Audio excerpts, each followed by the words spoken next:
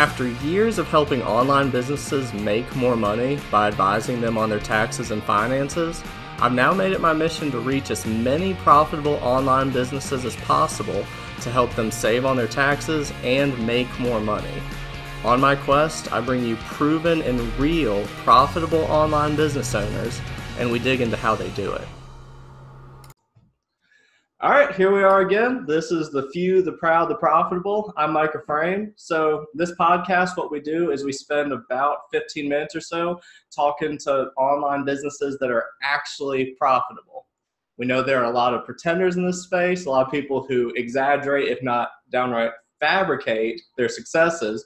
So what we do here is we exclusively talk to 6- and 7-figure business owners and online business owners. So today we got Stephen Somers. Stephen, thanks for being on. Micah, thank you so much for having me on. I'm really excited to be part of your new project, and I'm also excited to be one of the few who are profitable. So I look forward to chatting about that. Yeah, it's a real minority, despite what everyone claims on their Facebook posts. Yeah. Everyone's a millionaire on Facebook, right? Oh, billionaires even. It's ridiculous. Yeah. Anyway, all right. So we're going to ask about 5 questions, 15 minutes. Sure. So the first one is a couple of sentences. Tell us who you are. Tell us what you do. Sure. So Stephen Somers is my name. I live in Ireland, and I am the co-founder and CEO of Marketplace Superheroes, Superhero Freight, and Superhero Office. We're all about the superheroes around here. So we basically, at a very simple level, we teach people all over the world how to sell their own branded products on Amazon on a global level. And we take care of all of our freight for our clients with our Superhero Freight business.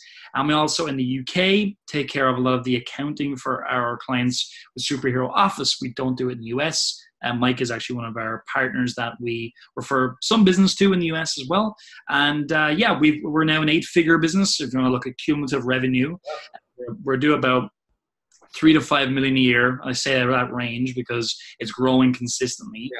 Yearly with Marketplace Superheroes and our other businesses.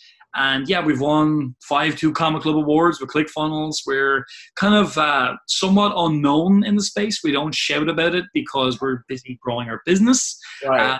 Though I was shouting a lot more. So that's who we are. Yeah. Well, and having worked with a lot of Amazon businesses through the year and seeing a lot of courses, y'all are really experts in the space. What I always warn people against when they're starting on Amazon are these too good to be true, these things where they find these little hacks in Amazon that work for 3 to 6 months, but they don't understand the whole organizational structure. And what ends up happening is whatever hole they found gets plugged, and then it just sort of dissipates away. And as quick as the money came, it goes away again. Exactly, yeah. And I mean, at this point in time, I've run and I do run multiple businesses and multiple different, verticals and niches and whatever. And the thing I can tell everybody listening, no matter where you are in business, there's always like a potential you could exploit a loophole for a period of time, be it in Facebook ads or whatever. Yeah. But they're all closed down. So yeah, structurally speaking, you're much better building your business on proper structure, proper offer structure, proper business structure and all that, which again, it's not the exciting part, but like, that is the key. I speak to really successful online business owners all the time. I do coach some, and some of the guys I speak to, they're really well up on tax strategies, and they're well up on taking care of their business properly, because at that level you have to be. And I always laugh, Mike, like sometimes people think it's an online business, therefore it's somehow different to like an old school air quote, anybody just listening, business, which is complete nonsense. Online businesses are as legit as the next business nowadays. I mean, it's 2019, soon to be 2020, depending when you're listening to this. So the world is changing, and it's podcasts like this, it's people like Micah, by the way, who I think you got to listen to, because I can tell you now, having built businesses, I made some huge mistakes, taking too much money out of the business, paying way too much corporate personal taxes, in the likes of Ireland here. And I've learned with good tax planning as well that you can really change the game when you get that kind of help. But anyway, that's just a side note. Oh, well, yeah, in hindsight, every mistake I've made could have been avoided had I actually hired an expert in whatever field I was working in. So 100% agreed on that. All right, question 2. What is the best thing about having a profitable online business? Yeah, I'm going to kind of go away. I don't know if anybody's going to go this way, but the way I see it is it's all about the platform that you're building. And if you're not building a platform, and again, it depends what your goal is, right? Number one, I'm assuming everybody listening here, your goal is to build your own business and your own platform. If you're building a business and you're leveraging traffic like Amazon's, etc., that's great. Eventually, some people, they move on to their own platform, but I'm going to kind of assume it's a slightly different audience for the podcast here. So that's why I say building a platform of your own, if you're building like an educational business or whatever, is important. So the best thing about a profitable business is it enables you to continue building your platform, which then enables you to keep on increasing your profits, which is what it's all about. Right.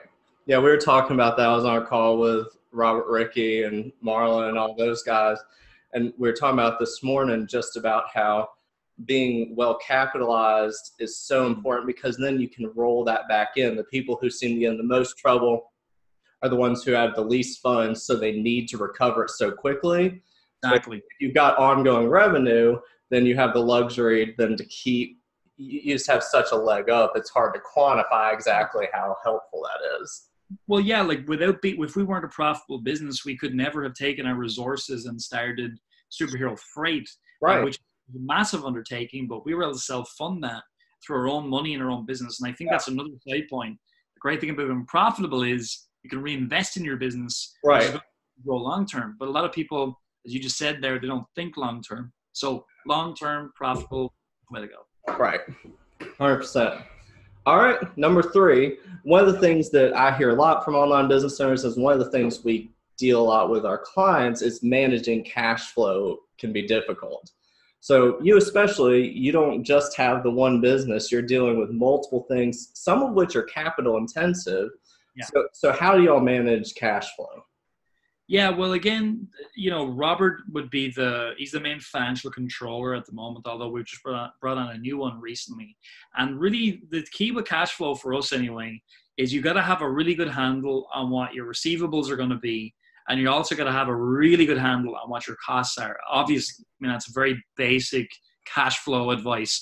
But at a very base level, I see business owners out there, they're not plotting out their future receivables that they're expecting. They're not plotting out, and it's even a simple spreadsheet, what your future expected costs are going to be. Right. Therefore, you can't see any issues coming down the line. So at a very basic level, the most important thing is to have that future projections cash flow sheet in your business, so you know what's going on, you know what's going to go on. And also then it's really important that you just understand like the profitability of what a sale means, and how much you're going to collect, what you're going to pay out. Right. Then you can easily roll in when you do a promotion. You then are forecasting that, yeah, we would expect in October, we're running this promotion. We'd expect it's going to do this to our cash flow. So then what we have to do is when we have a sheet in place, we're able to obviously measure the effect of the great promotion, not so great promotion on cash flow. And for us, honestly, Micah, we used to use an overdraw facility for our business, but as we got better at business and we got more capitalized, our platform grew, so we were able to make more offers to our existing and non-buyers. We were able to continue to keep cycling up our profitability. We were able to keep cycling up our cash flow with profitable sales, very important. And as a result of that, our cash flow issues are not as big as they ever used to be. That said, though, we do have to, and we could be doing this in a better way. We do share, costs through different businesses and stuff like that.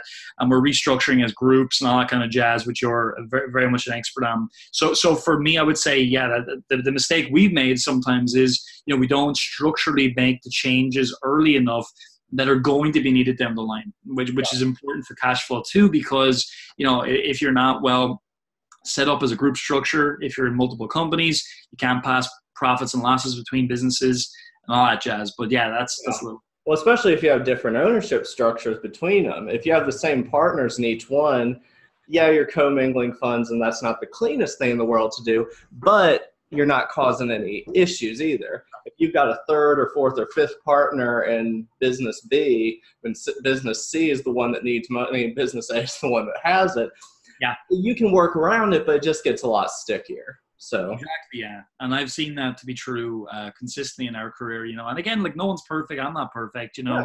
yeah, We're growing very successful companies, but sometimes, yeah, you can trade, like you don't over trade, but you can grow so quickly that the structures you put in place aren't fit for purpose when the business grows. And thankfully, we've changed those things. But yeah, absolutely, that cash flow plus structure is very important.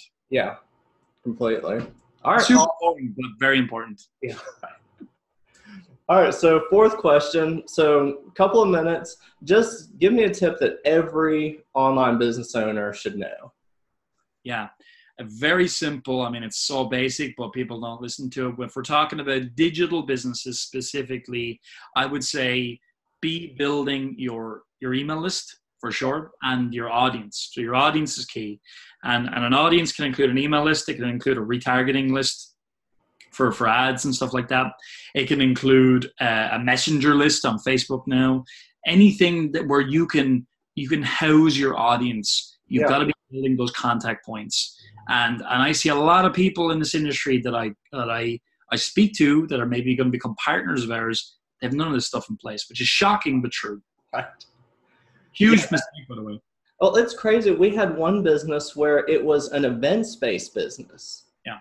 So people are actually booking tickets online. So you have this huge volume of people. Then we find out that for years, they were never collecting an email address, which is the easiest thing to do when you're getting the tickets delivered electronically. The whole thing is right there, but it's literally just a matter of collecting it on purchase. Never happens. I know, and I've seen it in other businesses, like, you know, they're growing their Instagram account, which is fine, but then, you know, Right. exactly. You know their reach is whatever it is whenever Instagram decides to turn that down. Right. And so the problem, whereas things you control in business as much as you can, you gotta take control of them and take ownership of them as well. And I can't believe it, but even in this day and age, I'm seeing businesses not doing simple things like this. And if you can't communicate with your customers, you know, that's not a good thing. It's a very, very bad thing. Well, and so many people in this world seem to live on Facebook, and it's crazy to me. I get that that's a great lead gen source. You should use it as much as makes sense for you. But the people who aren't offloading that into something they own, people who they've had these really successful business pages and not even counting the fact that it gets throttled, it just gets banned one day. A couple people who sold very successfully on their personal pages. Facebook eventually got tired of something they did, and they're gone. And they had 5,000 connections, plus they had another couple thousand following them, and it's just gone. And the fact that you're not getting a backup plan of any kind is pretty amazing to me, especially since so many of these people are internet marketers at their core. Yeah, and again, that comes back to my first point earlier on. Like, what is your real goal? You know, if your goal in business is just, look, I just want to go on, I want to make some money, I don't want too much hassle, well, then maybe you don't listen to what we're saying. But again, like if you're looking to build a big business, and that's what listeners of this podcast are looking to do, you got to take full ownership of these people and bring them into your world. And again, that's just simple business advice that a lot of people choose to ignore, and you shouldn't. So there you go. That's my answer. All right. Awesome. All right. Last question, man. You got a choice of one of two things. What's the craziest thing you've seen sold online, or what's the craziest tactic you've seen for someone trying to sell something online? That's a really good question. So the craziest thing I've sold online, or the craziest tactic I've seen somebody use to sell something online? I have to think about that. Well, certainly the craziest things I've seen people sell online that work, by the way, is if that's okay as an answer. Yeah, sure. Oh, yeah. It doesn't have to be a bad thing. Yeah. Well, I've seen, I there's a client of ours at Marketplace Superheroes. I always laugh. And we know this person. He sells this stuff. One of his products he sold for a long time, and he still does, were the little things that cover the feet of a washing machine to stop the washing machine from like scraping the floor. Yeah. And I was like, it's so boring and so stupid. But yet people buy this stuff, right? So that's probably the craziest thing, silliest thing I've seen personally in my own two eyes that like worked really well. That was just so boring. It was incredible. And I suppose the craziest tactics that I've seen online that don't always work, the craziest tactic right now out there, I think, is this kind of spam culture that's on channels like LinkedIn and places like that. You know, I think it's so funny that, and there's some people who've got a great outreach strategy on places like that, but it's crazy because people don't understand. They're not understanding human nature. They're not understanding how business works. They're not understanding how to leverage the channel, and they're just spamming people. Yeah. Not understanding that they're actually leaving so much opportunity on the table.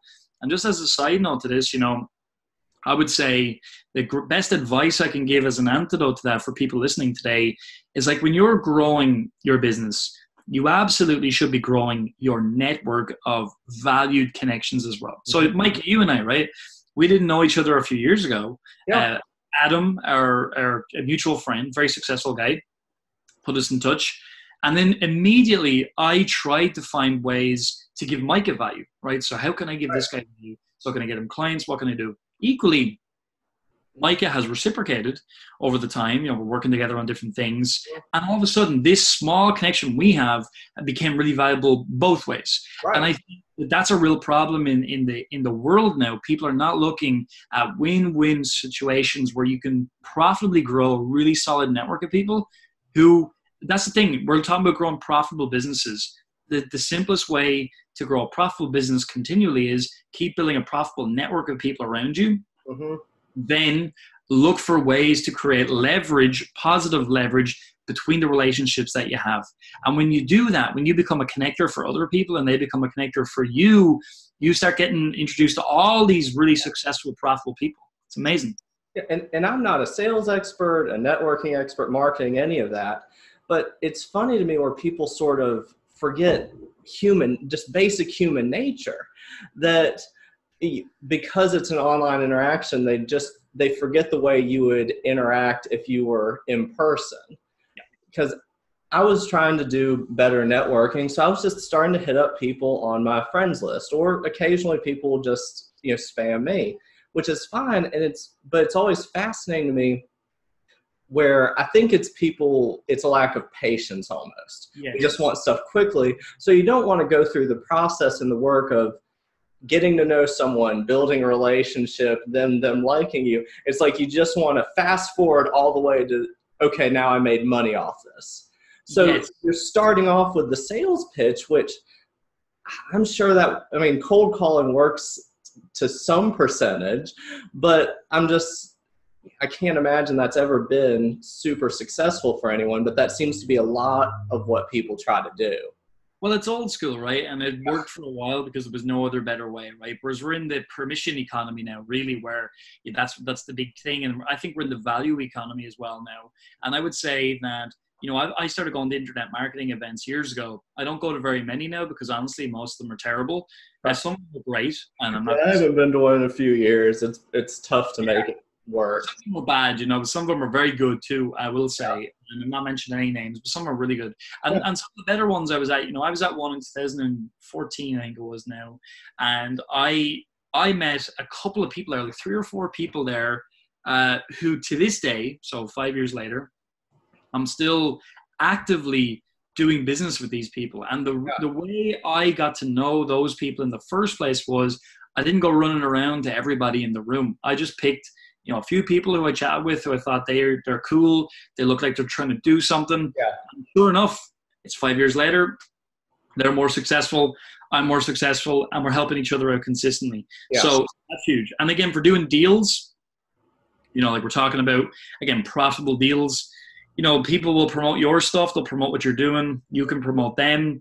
But it'll only happen when you build a really good personal relationship. You know, I've hardly ever been in a situation where I promoted something for somebody who I didn't meet. Because, you know, even though we're in an online world right now, it's still very much a person-to-person situation. Because the thing you got to understand is you can't be making relationships with companies. You got to be making relationships with people. Mm-hmm. And it's the very same thing when you're selling something. You're not selling to a company. You're always selling to a person. Yeah. So as much as you possibly can, people listening today, like, start thinking about that. I talked about this just lately in a call I was doing, a training call for some of my clients. And it's like, who here honestly can say they have a solid network of people that they could dip into at any time, and if anything bad happened in their personal or business career, they could rebuild their career maybe not overnight, but in a relatively short period of time, just through their relationships. And most people say, I don't have that, right? And that is a massive mistake that you gotta fix. No, that's perfect, man. All right. Well, that does it. So thanks again. Really appreciate you having you here, you taking the time to do it. For people who want to find you, what's your website? What's the best way for them to get in touch with you if they're looking to work with you? Yeah. So our Amazon education side of the business is marketplacesuperheroes.com. Also, I've got a site I'm working on for myself. It's stevensummers.com with a PH and then SOMERS. Again, because I'm not American, so we've got a weird spelling. And then, of course, people can add me on Instagram, Stephen J. Summers, if you want to ask me a question. I have a very small Instagram following, so we'll actually respond there. And that's it. They're the best places. But love to speak to anybody. If you have any questions about anything, scaling your business, feel free to reach out. I'm more than happy to help. Okay. Awesome, man. Appreciate you being here.